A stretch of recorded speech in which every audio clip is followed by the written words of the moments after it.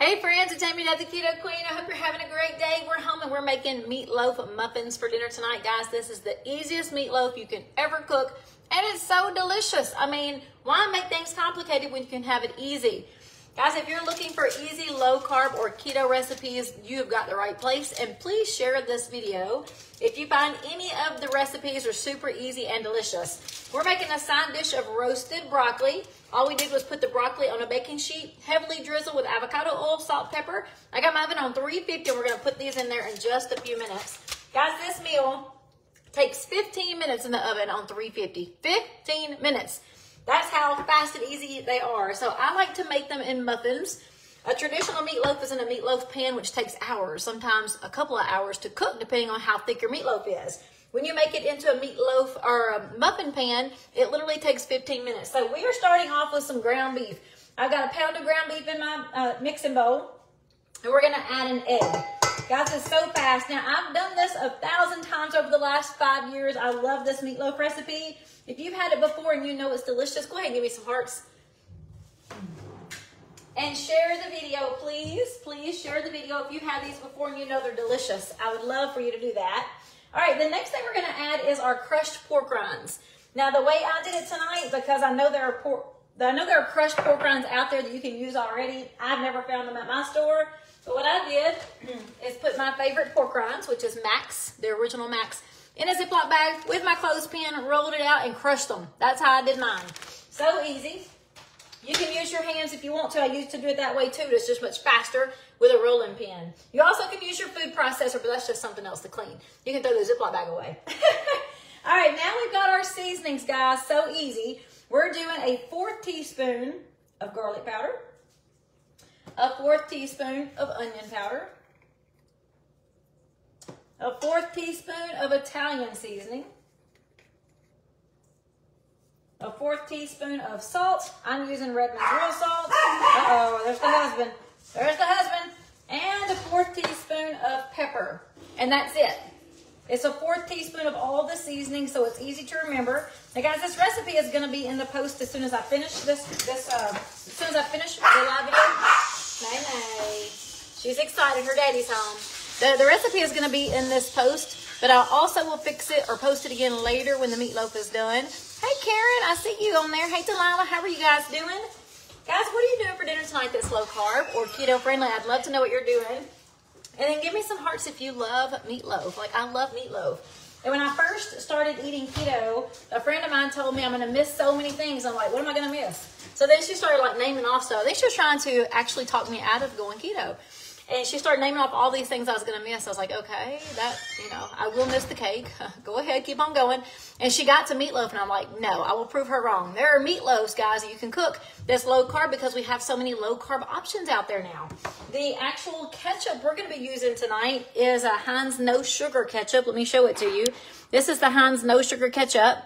If you look at this, it tells us that a serving size is 1 tablespoon. So 1 tablespoon has 10 calories, which I'm not concerned about. But look at the carbs. 1 carb count per tablespoon.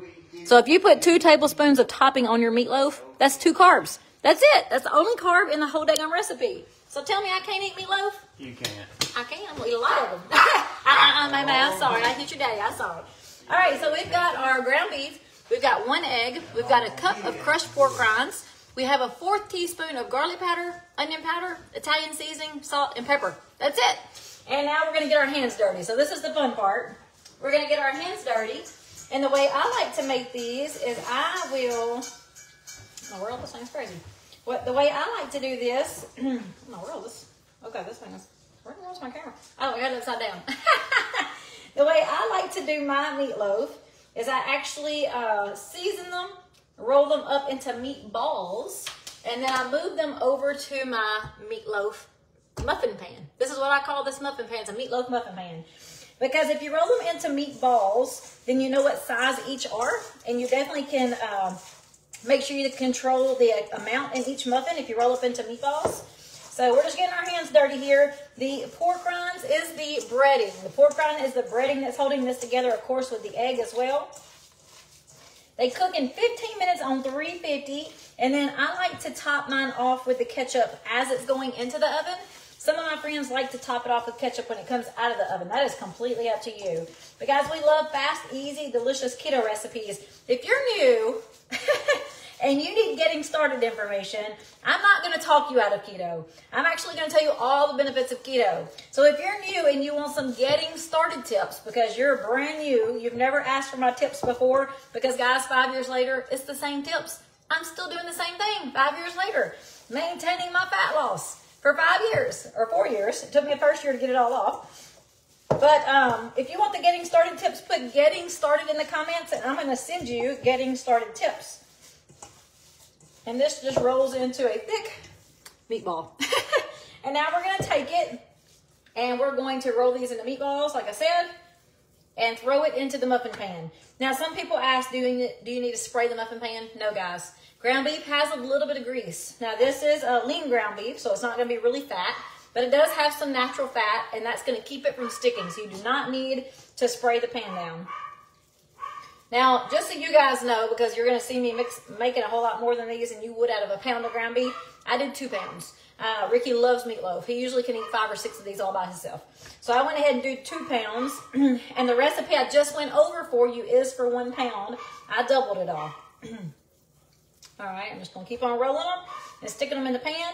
And then the next thing I do is push them down, because we want to make sure that when we push them down, I can make a little hole for the ketchup to sit in, or at least have enough room for the ketchup to go on top. That one's a little too big. I can see it. You can look at them and tell. Oh. So I love meatloaf, and I used to use a meatloaf that actually was very fattening, but not only that, it was loaded with carbs because it was loaded with sugar. It was a brown sugar ketchup topping. I actually have not tried yet, just because I love this recipe and it's so easy, but we have the brown sugar swerve, and I'm thinking about creating me a different topping to go on my meatloaf next time, using the brown sugar swerve, because the old meatloaf that I used to make, my family loved it. Now, they love this too. They ask for it all the time. I had to stop making it so much in the beginning because I was getting tired of it and they were begging for it. All right, I got another pan over here because I ran out of room. With 1 pound, you're not going to need 2 muffin pans, but I used 2 pounds.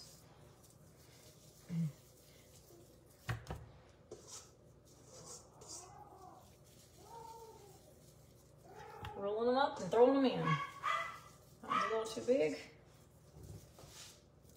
Sure with that one. All right. And let me wash my hands real fast, and I'm going to come right back, and we're going to do the next step. Actually, I'm going to wash. Oh, them dogs. I'm sorry, y'all. We just got home, so they're excited.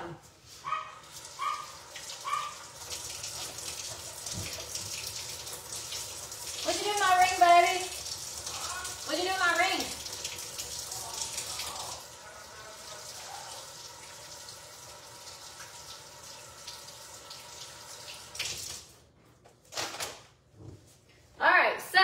Now that we have our meatloaf rolled up into the meatballs, put into our baking dish, our muffin pans, I'm going to go ahead and throw this in the oven because, guys, it's going to take longer for my vegetables to cook than it is for the meatballs. So, again, we're doing roasted broccoli. I just took broccoli, heavily drizzled with avocado oil, salt and peppered, put it on a roasting sheet, and we're fixing to put this in the oven on 350.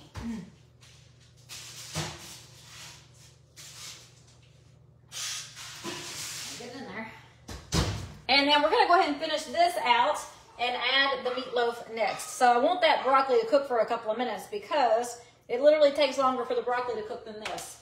So now that my hands are clean, we're fixing to get them dirty again.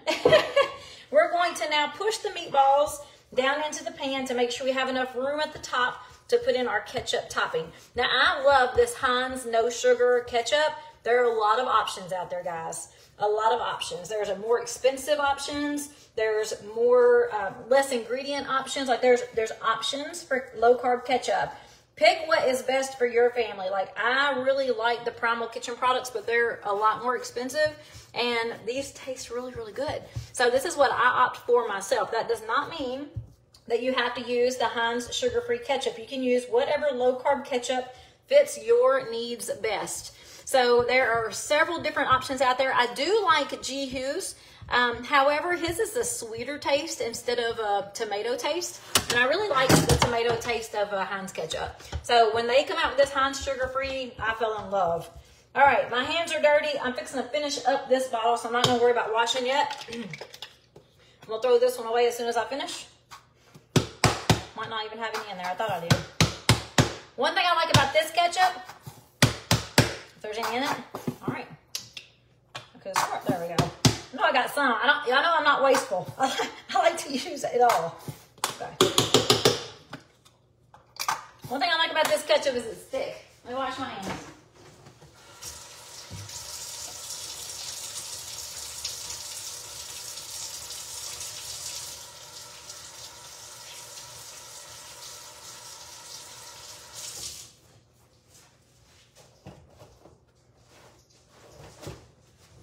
About the Heinz no sugar ketchup is it's thick, just like a regular ketchup. Where G. Hughes, even though I love G. Hughes, his ketchup is a little watery, it's a little runny.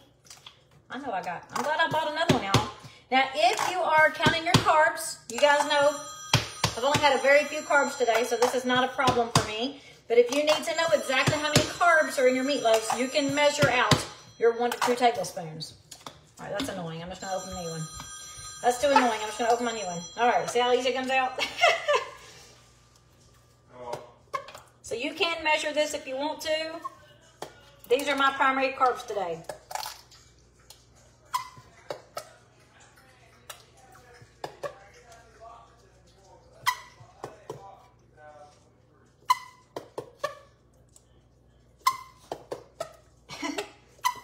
It's a squeaking. It's got a squeaker in this one.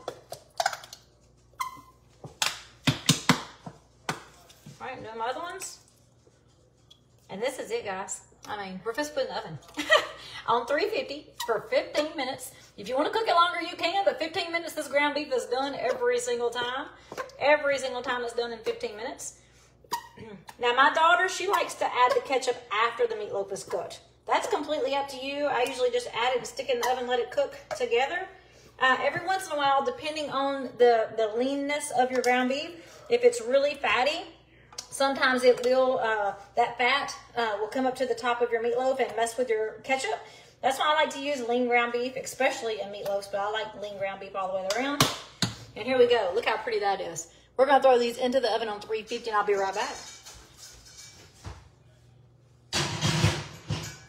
Make sure I can fit both pans. Now, when these come out of the oven in 15 minutes, you can easily add a little bit of parsley to the top, which I love to do. If you want to put some Parmesan cheese, but I mean, who does that with meatloaf? Not me. I love it right out of that pan. It's so delicious.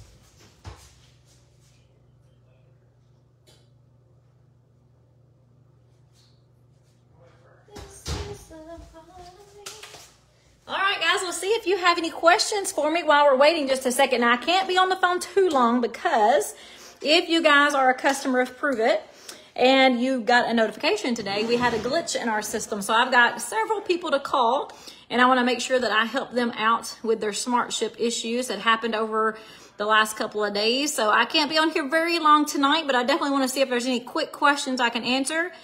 And guys, if you need my help, please just make sure you reach out to me through Messenger, through the Facebook, through the Keto Queen page. There's a message button right there on the homepage.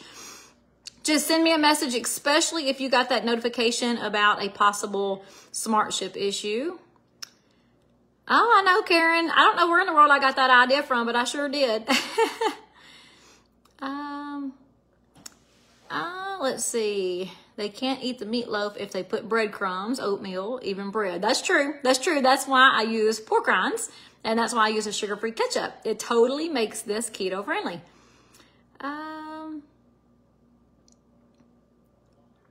Let's see. I use brown sugar and a little sloppy Joe mix. They have sugar that is actually good for you, and that is the brown sugar swerve. So you can actually make a brown sugar sweet topping for your meatloaf if you certainly want to. I actually am going to try it out next time because I haven't done that. I don't know why. I just fell in love with this ketchup, and we've been using it ever since. But I may mix this up with a little brown sugar swerve next time. Can you have sugar-free Cool Whip? Just a little. Just a little new, I'd be perfectly fine with it.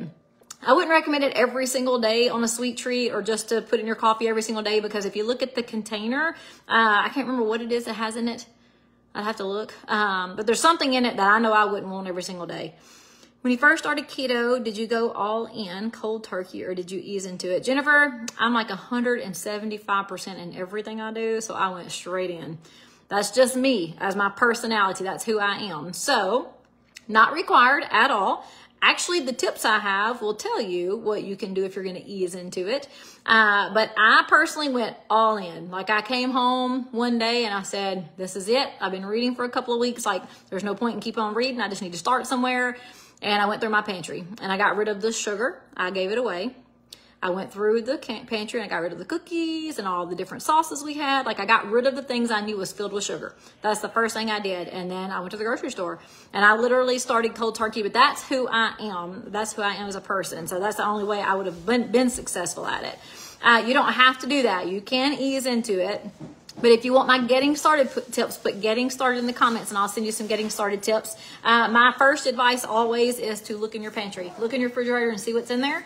If there's things in there that you know is going to tempt you, get rid of it. Give it away as a gift. Give it away to your kids. Give it away to your grandkids. Just get rid of it. Give it away to a homeless shelter. I did donate quite a few things to our local homeless shelter. A lot of canned foods that I knew I would never eat again, like the brown beans and the, not the brown beans, the black-eyed peas and all the things that was in my pantry that I knew I did not need and would not eat again. I donated it. So that's the first thing I always recommend is that you just go through your pantry, you go through your house and get rid of the things that you know are going to sabotage you, because you can't be keto and you can't be super low carb if you have those things in your house. Some of us have really strong personalities like myself and we're very strong-willed, and I can walk by chocolate all day long and it not bother me a bit.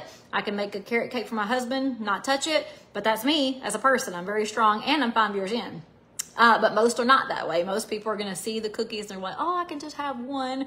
Or they're not going to have one and then they're going to be feeling so deprived, like this is the worst diet in the whole wide world, just because it's around or in the house. So that is one of my first advices, is just going through your pantry and getting rid of the things you know you don't need. So anyone who's new that wants getting started tips, put getting started. Guys, if you've been following this page, it's the same tips I've been sending out for 5 years because I haven't changed a thing.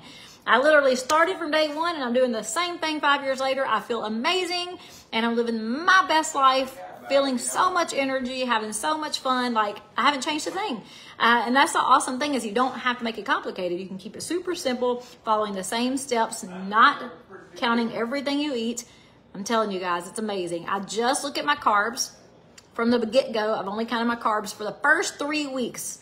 For the first 3 weeks, I was doing everything everybody told me to. I was logging all of my food into this app called Carb Manager, and it told me how much fat I needed and how much protein I ate over and how many carbs I was under. And I'm like, what the heck? This don't make no sense. So that app was telling me that I needed to eat more food just because I needed more fat. And I'm like, I'm not hungry. And how am I going to just eat fat without eating more protein and without eating more carbs? Like, it didn't make any sense to me. And then I was like, okay, I'm feeling really good. In those 3 weeks, I was feeling amazing. However, I wanted something that was going to change my life forever. Like, I really needed to change my life, not just lose 20 pounds. Like, I needed to change my life for my sanity, for my health, for my depression. Like, I needed to change. And I knew that logging my food for the rest of my life was not going to work. So as soon as I stopped doing it, I knew I'd gain all the weight back. So then I decided to take a whole new approach. I heard from this one man. His name's Rob DeBoer. He's a really cool guy. And he just really encouraged me to keep it simple. And he said, you know, you don't just eat fat, eat fat, eat fat, eat fat. I don't care what the apps tell you. You cook with healthy fats. You make your food taste delicious with healthy fats. That's what it's for. And then don't be afraid of protein. Eat your protein. You need protein. Protein's good for your muscles, for your bones, for your hair. And then watch your carbs. That's what it's all about, is watching your carbs. So that's what I do. I keep all of my focus on carbs, cooking and healthy fats, and loving my protein. And I just keep it super simple. So anyone who's new that needs those getting started tips, put getting started in the comments and I'll send it to you. I'm going to jump off here because I really do need to reach out to some friends who are having some issues with their accounts, and I want to make sure I reach everyone as fast as I can. So I'm going to jump off, clean this kitchen real fast. I will post this meal for you guys later after it's finished. We're just doing the roasted broccoli. It's already smelling delicious. And we also have meatloaf muffins in the oven. So the meatloaf muffin recipe is right here as soon as I hit this finish button.